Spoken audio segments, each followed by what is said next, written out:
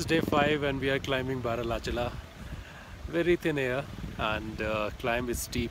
Yesterday we stayed at 4100 and today we are climbing 4918 meters in just 14 kilometers. So let's ask the riders how exactly they are feeling climbing this pass. So we started off from a little ahead of Zingzingbai, and I actually thought it would be difficult, but I think maybe because of the weather as well, it wasn't windy. So far it hasn't been so very difficult. Just looking forward to going up there. ये मतलब मेरा पहला experience है climb में और मेरी लग चुकी है टेक्निकली बात ये है सो पर मज़ा आ गया लेकिन and breathing is difficult.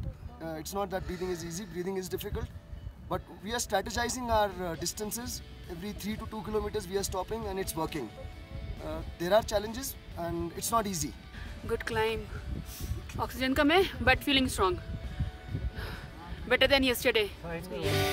6 more to go. Strong. Yes. Yeah.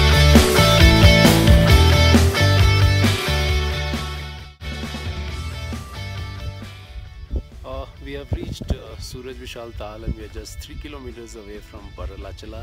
That Bhaga river starts from here, which merges with Chandra at Tandi, where we have short confluence also. And then it goes straight to Kashmir, and from there it goes to Pakistan, where it is called Chenab.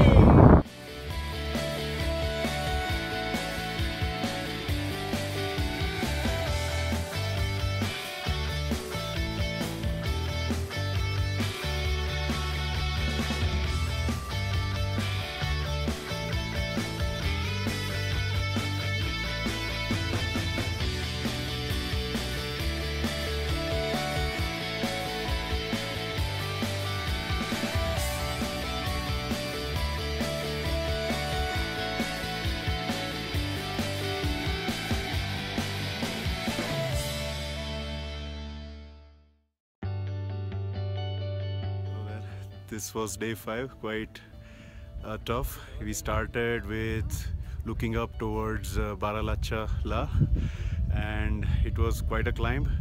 I had to stop at every 100 meters. I was gasping for air, actually for oxygen.